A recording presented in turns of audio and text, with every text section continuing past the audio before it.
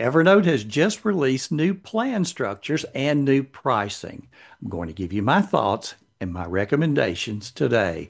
Hi, this is Frank Buck, and this is the place to be if you want to get organized and make it look easy. Let's talk first about the free plan. The new structure still offers a free plan, and it limits you to 50 notes, one notebook, 20 tags, one device. No change there. Think of it as a notepad for the information that's essential to you that you want to have from everywhere. With only 50 notes, they need to be pretty fluid. You might use it to keep up with things that you're working on now. And when those things are no longer of need to you, you delete those notes and you remember to empty the trash because whatever's in the trash counts against those 50 notes. I also see the free plan as something that would be valuable to someone who's not an Evernote user, but they're the caregiver for someone who is. You see that other person, that regular Evernote user, can share notebooks with you. The notes in those notebooks do not count against your 50 limit. So if you have an elderly parent who's an Evernote user, they share notebooks with you that give you all of their medical information, information about their doctors, financial information, emergency information, and you're going to have all of that right there on your phone. Let me give you another scenario. You have a son or daughter in college, and they use Evernote extensively. You do not, but they share certain notebooks with you so that you see the information about things like their student loan, the load that they're taking this particular semester, information about their apartment, all of those kind of things. Or another scenario, you're the heavy Evernote user, your son or daughter is not, but you want them to have certain information in case of emergency. You have it in your Evernote account, you share the appropriate notebooks, and all you have to do is just keep that information up to date, and they have the latest and greatest information there on their phone, their one device. All right, so now let's move on to the other two plans. Here's where the difference happens. We have one called the starter plan and one called the advanced plan. Now, Evernote used to have personal and professional that were priced at $130 and $170 per year, respectively. Now, there were plenty of people that they liked Evernote. They wanted to use Evernote, but the $130 price tag was a little too much. They wanted a cheaper plan, even if it offered less. So the starter plan actually provides a price decrease, but it also is a substantial limit on the number of notes, notebooks, and devices. The starter plan is $100 a year. It would go into effect when your Evernote subscription comes up for renewal. Now, I'm going to give you all of the information about everything that's included. All of that's going to be in the body of the blog post. But the starter plan allows for 1,000 notes. Now, that may seem like a great deal, and for you, that may be plenty. I think I had about 2,000 notes after just a couple of years with Evernote. So it's something that can fill up in a hurry. So here's my suggestion if you want to make the starter plan work. Think in terms of fewer notes, longer notes. Use the collapsible headers that Evernote gives you as a way to organize more information within a single note. For example, let's say you're planning a trip and you might create a notebook for that trip. Within that notebook, you might have one notebook that's related to all the flight information one way or another. Another note that is related to the rental car information. Another for hotel information. Another for dining ideas. Another for other sightseeing ideas. Well, if you're using the starter plan, you might want to just create one note for that trip. Title it with the name of where you're going, and then use collapsible headers for the flight information, the rental car, the hotel, so forth and so on, so that everything is contained in that one note. And you just simply collapse the headers and expand to see what you want to see at any given time. And that even works very well on your phone. Now, if you wanted to have the notebook for the trip, then I would suggest when that trip is over, go back into that notebook and consolidate. Get rid of totally what is no longer going to be of lasting value. Merge the notes in that notebook into a single note. Move it over into, say, one notebook that's just trips, that is a note for every trip you've ever taken, and then get rid of this notebook for this trip that you just took. So you've turned an entire notebook into one note with everything about this trip that's gone by, and you've saved yourself a notebook because you're limited to 20. And that's the next thing to talk about. You only have 20 notebooks to work with. So be frugal. I think you're going to wind up thinking about those 20 notebooks as big areas of your life. For example, a notebook about, it may be called home, and it's everything about that home, whether it's the mortgage, whether it's lawn care, everything about your home in that one notebook. Probably a notebook with for health. If you have children, probably a notebook related to each child you have, and everything about that child is in that notebook. And then use tags to further subdivide. So Evernote used to limit us to 250 notebooks. That was the limit for any plan.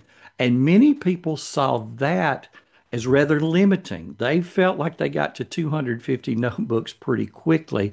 And so for that reason, many people used tags as an important organizational structure because you had um, I forget how many tags you had, but it was an astronomical number. With a limit of 20 notebooks, you may want to look at tags as your organizing structure. Use the 20 notebooks as the big areas of your life and the tags to subdivide that. From there, use the naming configuration of the notes to further divide the subject matter. Let me give you an example. I have a notebook called Home, and I have a tag called Home Dash DirecTV. DirecTV is the provider for my TV. And underneath that tag, I've got 22 notes that are tagged home dash direct TV.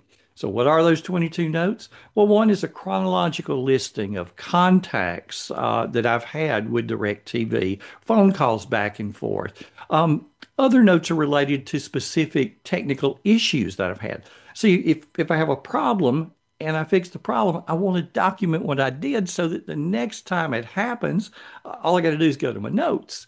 I have notes related to the various channels that I can access and other promotions that I've been given. So for me, 22 notes, all related to DirecTV, justifies having a tag for it.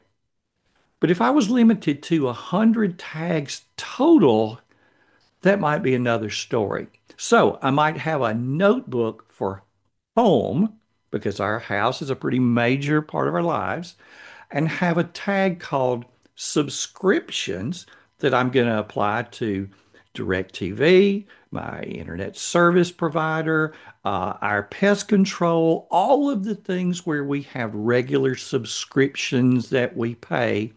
And then as I start to name notes, if it's related to DirecTV, start the title of the note with DirecTV. So I might have a note called DirecTV Communication, DirecTV Troubleshooting, DirecTV Billing.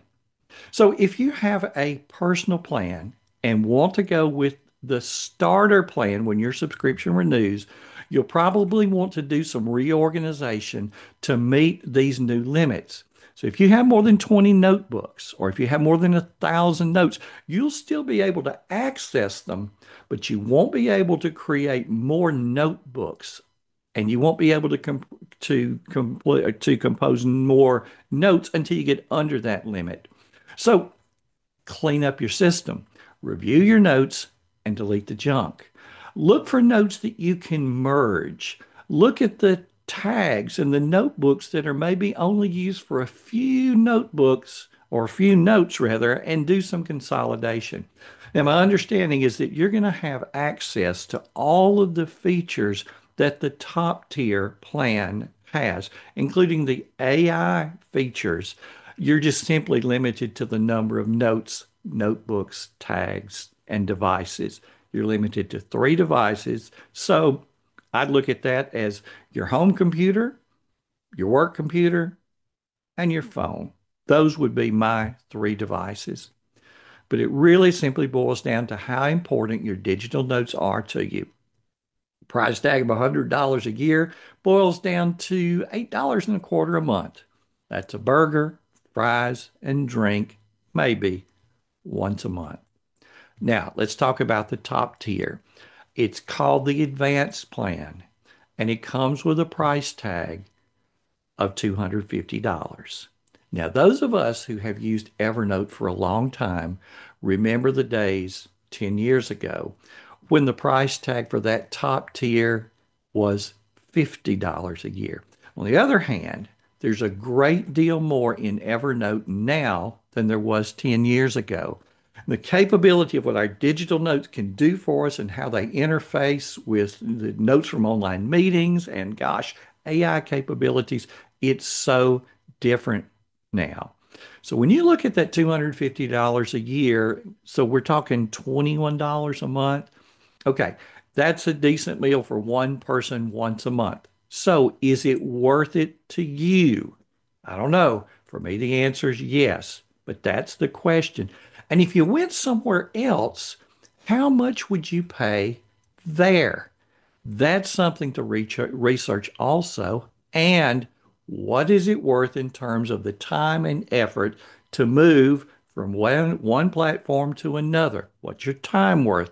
How many hours would it take you to get up and going somewhere else and hope that you like the move that you made once you made it? So here's your call to action. When your subscription comes up for renewal, you have a decision to make. Now, there are people who have left Evernote and they say they're happy. There are others who have left and they've come back. Some people love Notion. Others say that they've left Notion for Obsidian and they're happy. And still others say that Obsidian's too complex and they want something simpler. And others have gone to a host of other note-taking apps somewhere else. So one of the big questions is, how long is something going to be around, and what kind of support system is there? When you run into trouble, who can you ask? You might want to think about that on the front end. So you might just decide you're going to ante up with the higher subscription and the unlimited notes, notebooks, tags, and devices, and who knows how much better Evernote's going to be a year down the road. And when you're with your money, let's face it, there goes your attention as well.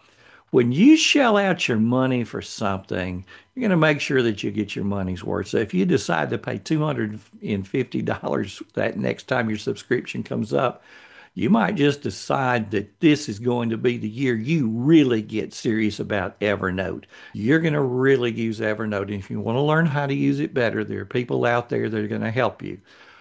Take me, for example. On my YouTube channel, I have a whole playlist devoted to Evernote.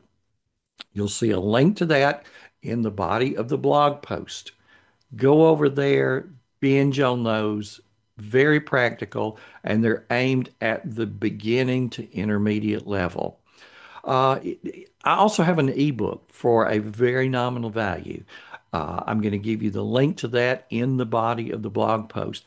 I'm updating that. In fact, right now it's time for another update. And what I've been doing to this point, anybody who's bought the ebook, when I update it, I automatically just email them a copy of the updated one free of charge. And I hope to continue to be able to do that. So in the body of the blog post, you're going to see a link to that Evernote ebook. It starts you at the beginning, brings you up to what is recent. Because see, one of the things is there's been so much written about Evernote in the past, but it has changed so much in just the last several years. Actually, just the last year, and in a couple of months, we're going to be looking probably, I don't know the timetable, but we know that Evernote 11 is coming. And if you really want to up your game, I do have room for a few additional coaching clients. We can work on Evernote. We can also hook you up with a great digital task manager and a strategy to make it your one-stop shop for everything you have to do. Imagine having one place for everything you have to do, all the actions in your life, and one place, Evernote, for the information in your life, with the two being able to work hand in hand. And then imagine being able to fine tune your digital calendar and really make use of a good auto scheduler. It's a huge time saver. And then there's everything AI. That's one area that's been a major focus for me lately. It has certainly helped my productivity. I'd love to help you with it as well. You're going to see information on how to get started in the body of the blog post. So please come over, take a look at that post, take some action. Thanks for stopping by today. This has been Frank Buck helping you get organized and make it look easy.